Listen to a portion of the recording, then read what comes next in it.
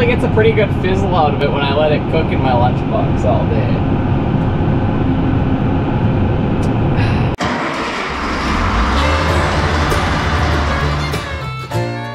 Welcome to the Red River Valley of North Dakota.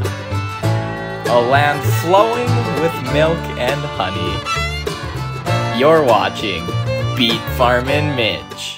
Well, we're coming up on 5:20 p.m. here. It is June 16th. The corn is looking nice. That is what I'm in right now, is a field of corn, and we are running something called the Sidedresser. So the Sidedresser is basically giving the corn some farm grade Miracle-Gro. Right now we got 28% nitrogen in the tank, and we are giving the corn a little early season jolt.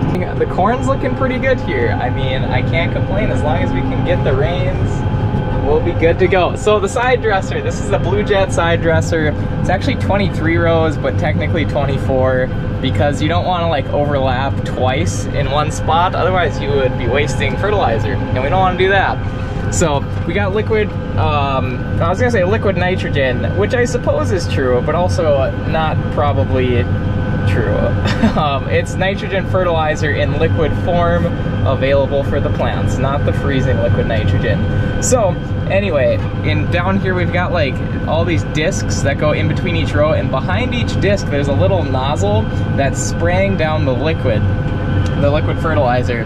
And so that is what is going through there, and that's going a couple inches down into the soil where the corn can get to it when it's time for it, which is about now. And every once in a while, one of those nozzles will plug, and that's pretty important that I catch that, because if it's plugged, it's not putting any fertilizer down, and you don't want that.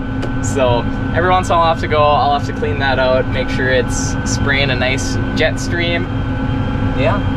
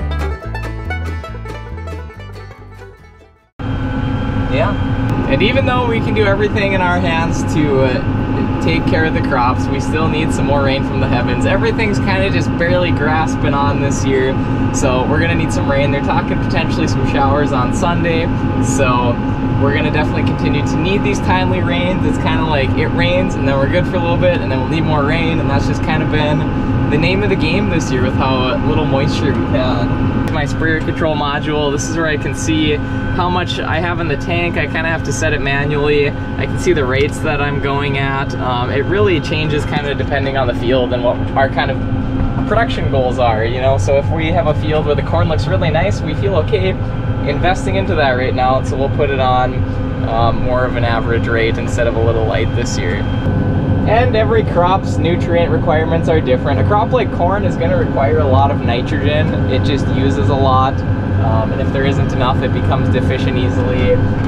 Wheat also requires a fair bit, but like sugar beets, you actually don't want to put too much nitrogen on sugar beets, because if you do, the sugar beets will just grow vegetatively, and they'll mostly just pack on tons, but they won't really grow. They won't convert any of as much of their water into sugar or sucrose. And so that is a really big thing, is kind of finding those balances and equilibriums, because like, I forget the exact economic term, But basically, there's kind of a production equilibrium where, like, yes, you could put like a gallon an acre of fertilizer down on corn, but is it going to help? Maybe a little, but probably not going to be in that economic threshold.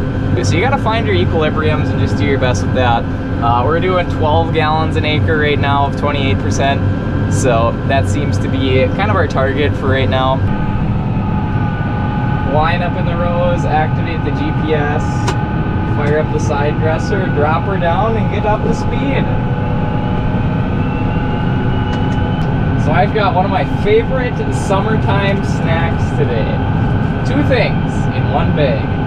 I've got my salt shaker, so you know what that means. It's some vegetable time. So right here, we've got a delicious French breakfast radish from the garden. Give it a little lick, tap a little salt on it. Voila! Garden veggies in the summer. Man, life is good. Item number 2, we got an onion. Green onion from the garden. Chuck a little salt on it. That'll wake you up. Woo!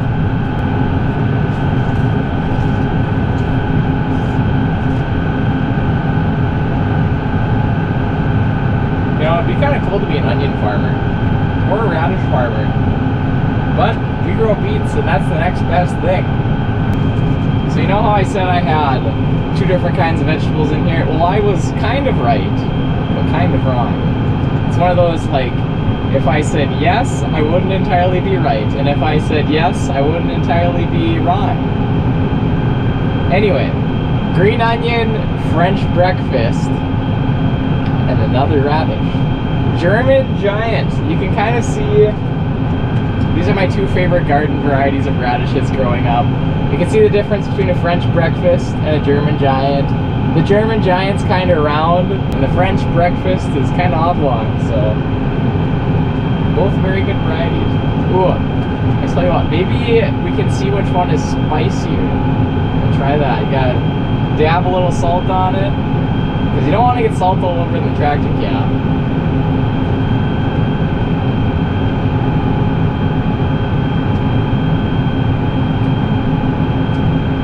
I'd give it a spice ranking of 3.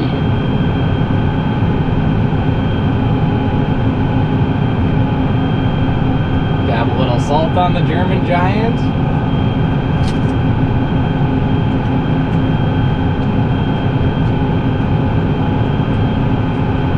I'd say it's about 1 notch higher. Oh, it's biting a little bit more now. 1.5.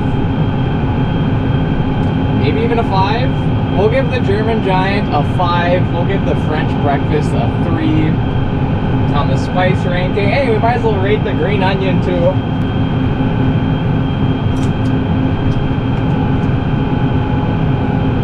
See, the green onion's just like a category of its own, you know? It's not like a radish spice. It's almost like an onion spice. What do we give the German giant? A 5, a French breakfast a 3. I'd give this a 6, you know, a 6.5. She's a little potent. We'll go with the 6. So there you go, the vegetable ranking competition. We got the green onion with the 6, we got the German giant radish with a 5, and then we got the French breakfast radish with a 3. And that is what I do to stay occupied in the tractor on some of these long days. Yeah, I can feel the radish. A little zing and pep. Woo! Well, everybody's getting burnt out here. We are going to bring your pickup and put it in that driveway where we just filmed. When you feel like quitting, you're not going to be close enough to the east end in an hour or whatever, are you? No, I'd say I'm about halfway there. That's going to take too long. So, but yeah, if you just bring my pickup out here and I'll just take off and whatever. Yeah, and then come back and do it in the morning. Because there's no birds working till dark now, and then we'll run out of town for 9 o'clock. Yep, that sounds like a good plan.